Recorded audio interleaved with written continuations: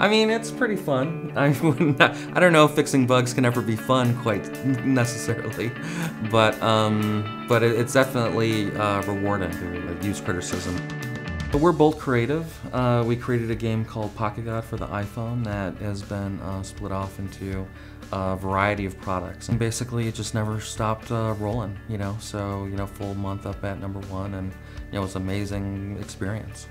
After an update is released from Apple, you know, within 2 hours, I'm on Crittercism just monitoring the situation closely. It brings me incredible connection with the app that we've developed. We get like real-time feedback in terms of, you know, what's going on, if there's any issues. And it's critical to figure out like whether or not a show-stopping bug happens right as soon as the release hits the public, you know? I mean, really, before we'd have to rely on like emails, rely on reviews, but right now, you know, we can look at Crittercism, find out if there's like a heavy bug, and fix it and submit it to Apple, you know, the same day.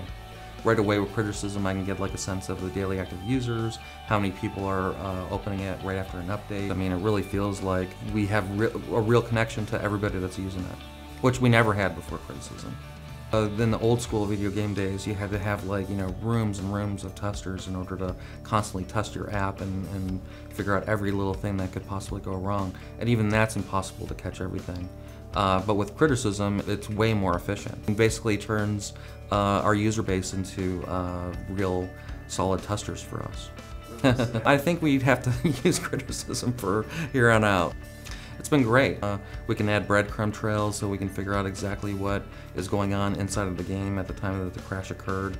It's really easy, and you figure out like how many people are experiencing multiple bugs rather than like just a once-in-a-while opportunity.